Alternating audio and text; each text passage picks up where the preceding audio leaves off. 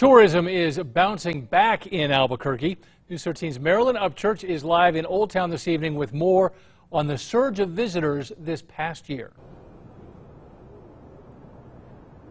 Visit Albuquerque says tourism revenue dropped around 80% during the pandemic, but those numbers are back up after the city showcased itself to millions.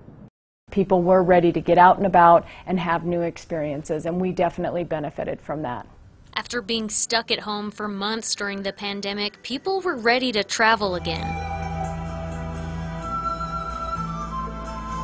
Visit Albuquerque wanted to lure those travelers to Albuquerque by launching a $1 million marketing campaign. We wanted to be sure that Albuquerque was able to really capitalize on that travel demand, and thankfully those additional dollars made that really possible for Albuquerque, and our performance over the last year has certainly benefited.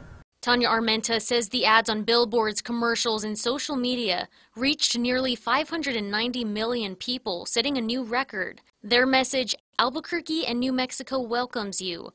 Armenta believes a number of things are drawing visitors in. I think one of the things we benefit from is just really that combination of history mixed with the new offerings, and that makes for a really special vacation here.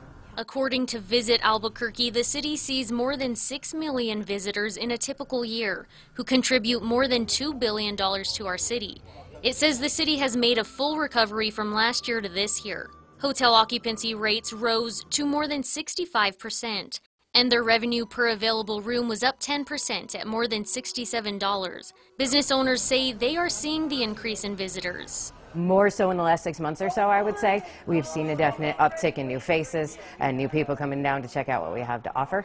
But others say they did see some setbacks this summer with high gas prices and wildfires. As far as the summer of 22, it was a little bit on the light side.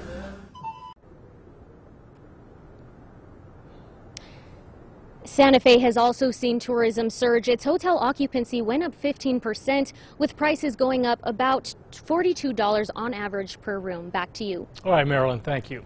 The city says tourism supports about 45,000 jobs in the city.